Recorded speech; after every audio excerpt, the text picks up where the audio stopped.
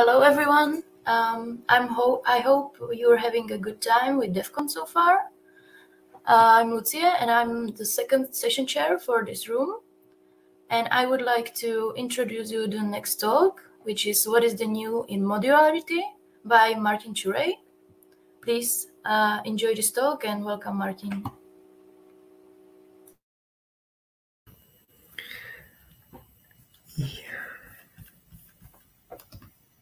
So, welcome and hello to my talk, What is New in Modularity? I'm Martin, and I will be talking about what's happened in modularity space in the last year.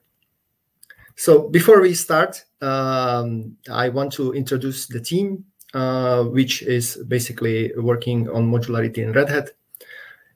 It's me, who is the software developer and product owner of modularity. Then we have Petr Pisaš, who joined our team last year in April. Before that, he was the maintainer of Perl, and he had a lot of experience with modules before that. And now he's the maintainer of libmodule.md. Next is Philip.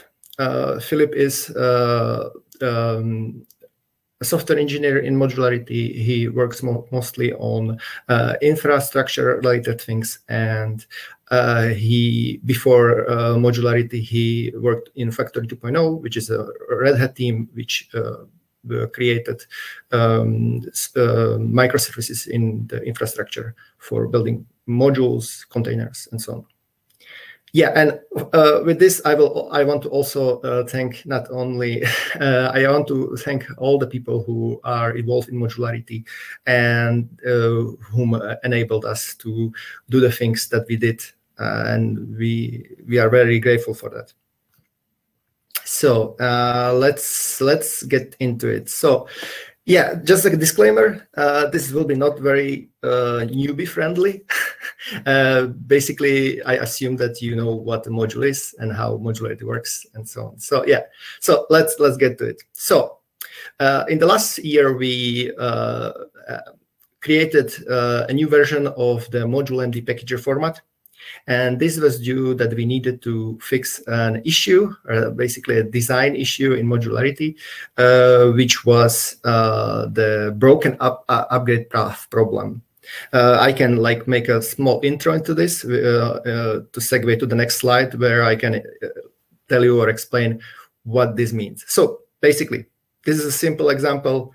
Of course, the upgrade path problem has many variations, and it can be not only this, but also more complicated. But just to illustrate the point, I make the most simple example I could. So basically, here, as you can see, we have 3 columns. The first 2 columns represent the whole table represents a stream, a module. Sorry, a module. Each column represents a stream. Each field in the tables, as you can see, we have Perl 524, 001, 068 A8, and this represents basically an upgrade path. If you go up from the bottom to the up, you can see there is the versions are 001, 002, 003.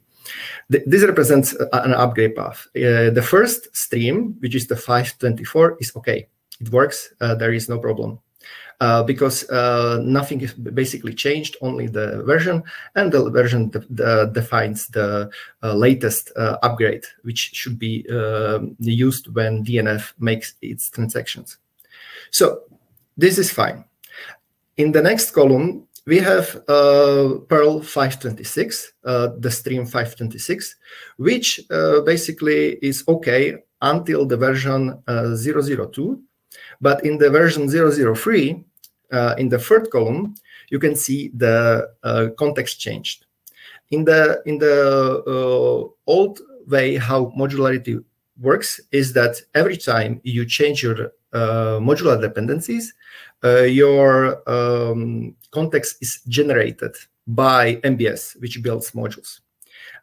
This is a problem because actually, if you change the context, DNF, when doing its transactions, has a real hard time to identify which is the next upgrade for your stream. So as you can see, 526 is 001 is fine, 526 0002 is also fine, but when DNF wants to identify the next upgrade for DNF, the 003 version is a different stream with different context. So it cannot put those two together. So you basically DNF couldn't identify which to upgrade next and upgraded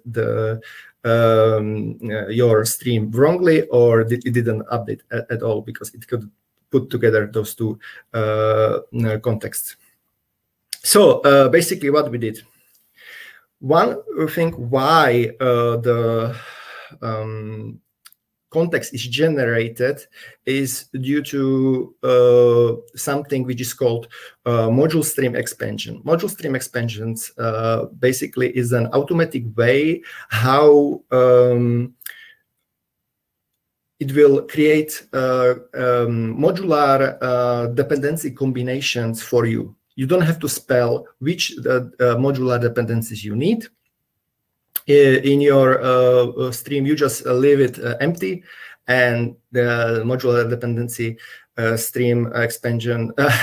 stream expansion will do it for you. So, and that's why every time those dependencies changed, also the context changed, and the context was dynamic. The context changed at real time, so the packager didn't have any control over it.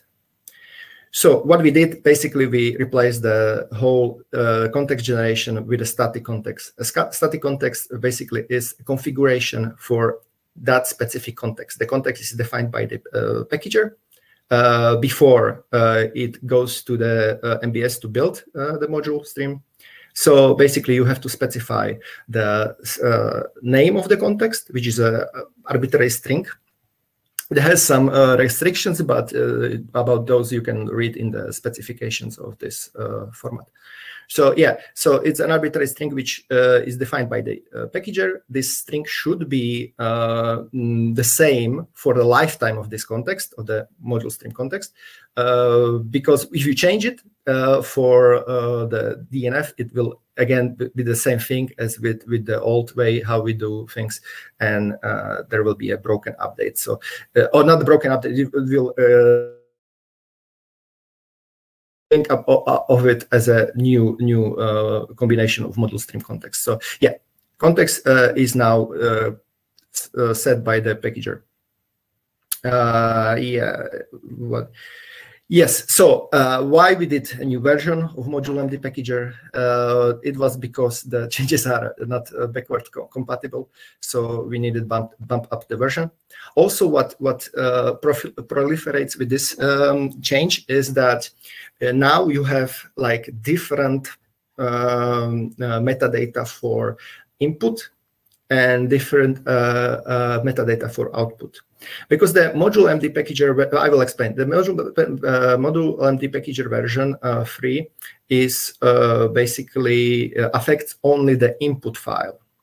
In the input file, you specify the configurations you need for each context that your modules can be built, and the output which comes in the repository, in the RPM repository, in the repo data, there are still version 2 ModuleMD metadata.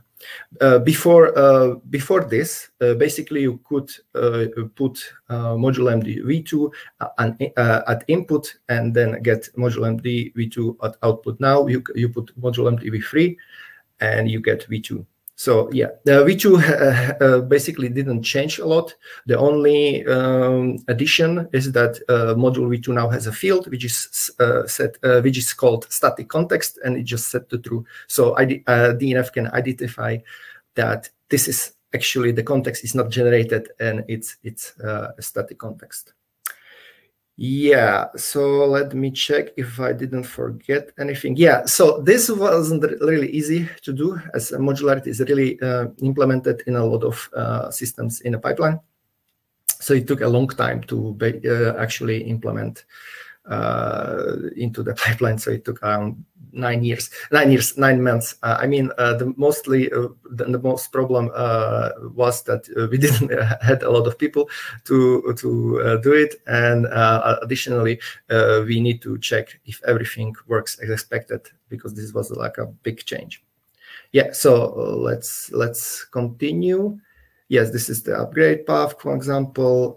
Yeah, so additional thing what we added to modularity, one of the features which was missing at the start was removing packages from modules. Basically, or we call it demodularization. But just don't be confused. Demodularization, we don't mean like removing like modules, but just removing the modular RPMs from a module. So basically, yeah, so demodularization of packages. Right now, we have like a demodularization section in the metadata where you can basically put the RPMs that you don't want to be provided by your module, but you want to use the non-modular counterparts. Yeah, so this issue was, yeah. So this, I think this is all. There is not much to said. This is already released in Fedora and also in RHEL. Yeah, but this for Fedora it is released now, but in RHEL it's only for RHEL 9, which is still not released. So yeah. Okay. Yes. So modular obsoletes. This feature was a long time in limbo or in development, that you can say. Basically, the implementation of support for obsoletes and end-of-life metadata in Fedora, or not in Fedora, but in the tools which are using it, which are DNF or KRepo and others, was implemented, I would say, quite a long time ago. But again, the problem was to implement it into the pipeline itself. So this is, we have all of the implementation of this feature is, the work on it, the development work is done. Right now, we are actually, it was done like 2 weeks ago, the last patch that we needed. And now we are basically testing it. So we are also have a real life data for Perl for obsoletes, and we are testing. So basically, what obsoletes are, if someone doesn't know, this feature was missing for modularity also, and this is basically that you could tell if you will add metadata into the distribution or the repository, RPM repository, which will tell which module streams can obsolete which ones, or when an obsolete is end of life. So this is basically like this. How in the end, how we did the user, not user interface, but how you can add your obsolete metadata to Fedora or to other distribution is through is similar as default streams. You will just add metadata to a Git repository. The link is in the presentation, and you then it will be taken into the repo data basically on the during compose time. And then yeah, so yeah, this is this. Yeah. The specifications are here. They are bundled together with module.md, so you can check them after this. Yeah, so the last thing, which was also a highly requested feature, which modularity lacked, is basically building modules locally. I know that we have, how to say it, we have a way to build modules locally, but it's through MBS, and this means that you basically need to know how MBS works, and MBS is a service. It's not a very easy system to understand if you don't know all the concepts of modularity, basically. And also, MBS builds modules in a way that it builds them in the pipeline, which basically has some quirks and hacks, which I would say are not really the best thing you can have. So yeah, basically, we wrote a tool which is called Module Build. This tool is quite fresh. It was like the first like a proof of concept version was created in last year in November. So yeah, this is still new. The benefits of this tool right now are that it has minimum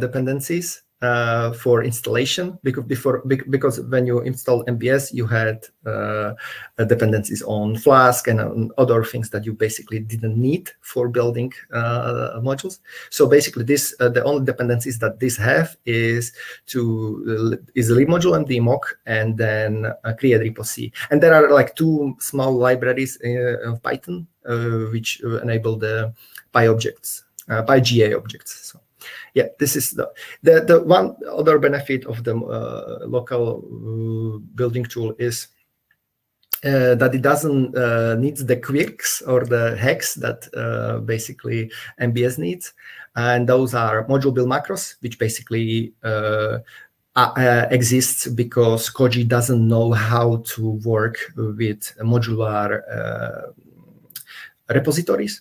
So module build macros basically has all the informations to filter out all the not necessary RPMs from your build route. This is not needed in the module build tool.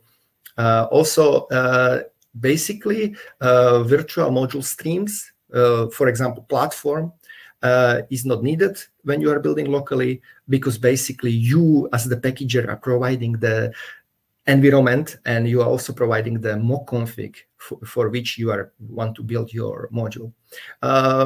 Closer to traditional way of building RPMs. Yes, this is one thing, is that basically right now you need MBS to have like the information about which package should be built first, which arranges the packages in some build batches, which then are like forwarded to Koji as a normal builds, because Koji doesn't really understand how modules work internally and how they should be built. So this tool, basically what it does, it can do arrangement into build batches.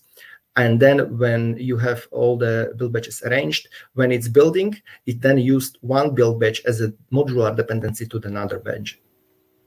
Hello, just to remind you that you have 2 minutes. Okay, then. So I will speed this up. So please, this is a new tool. It needs a lot of testing, a lot of love. So I'm still working on this. I have the package already for Fedora. I have it in Fedora review. So I hope I will be able to release it in Fedora for installation in the next 2 weeks. And yes, and I think this is all. Yes, and the module build tool only works with the new Modularity packager with free metadata. Yeah, and I think that's all. Yeah, cool. So that was quick. Quick ending. Thank you for your talk. It was really interesting. Please, if you have any questions, head to the Q&A tab and ask there. Martin will also be presented in our virtual event. Yes. It's called Work Adventure. Yep. After this meeting, I will be staying outside of this room, because there are like virtual rooms, like room 4. So I will be staying outside of it. And if anyone wants to talk, just come and we can have a chat. The link is already in the chat. Please go ahead and look at it. It's wonderful. I just been there. It's like you know, if you have been in offline DevConf, it's like the old venue. It's looking so cool. Just go ahead and talk to your favorite people. And we have already one question. for you. So from Zbigniew, are there any plans for new modules in Fedora? Yeah, so basically, no. If someone is interested in this technology and want to try it, you can, but there is no mandate that you have to or whatever. Like. Okay, thank you for the answer. If you want to like talk more, Zbigniew, just go to the virtual venue. And yeah, there's another question. Okay, from Jens. Previously, it was quite straining to maintain large packages under modularity. Will that become easier? For example, the building system was not very predictable and sometimes modules were fragile.